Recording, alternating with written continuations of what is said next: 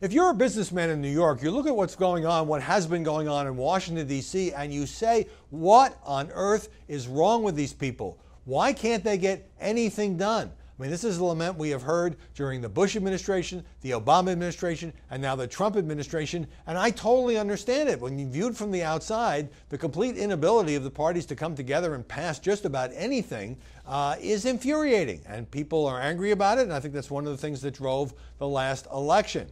Well, now we hear from a very prominent New York businessman, Jamie Dimon. He, of course, is the CEO of JPMorgan Chase. And it's not that he's completely politically neutral here, because he is on a presidential advisory council. So he's kind of an advisor to Donald Trump. And he was on an earnings conference call, and he kind of unloaded. And he unloaded, first of all, on the press, saying rhetorically to reporters about this gridlock and paralysis inside the Beltway. Why you guys don't write about it every day is completely beyond me. And so I thought about that. Why don't we write about it every day? And I think we've written about it a lot. We wrote about it when George W. Bush couldn't get his Social Security privatization plan even to a committee vote. When Barack Obama virtually couldn't get anything through Congress after the first couple of years when he did push through on a party line vote the health care plan. And certainly during the Trump administration, a lot of it has been through the prism of Trump. Why can't Donald Trump, with a Republican Party that controls both houses of Congress, get a health care bill through? The health care now bill stalled in the Senate.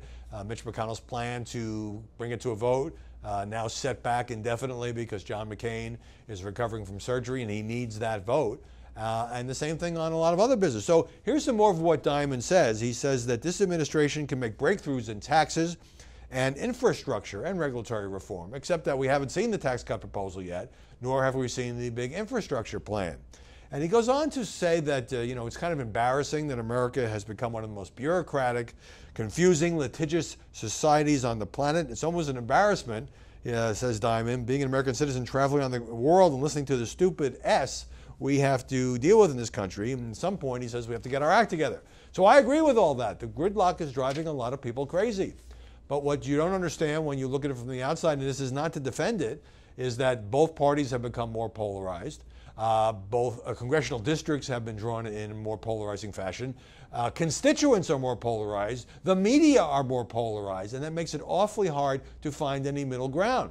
Now, the only way that this might get resolved is if Trump and Paul Ryan and Mitch McConnell can't push through any major legislation, they might have to do some deals with Democrats, just as, for example, Newt Gingrich did with Bill Clinton back in the 1990s.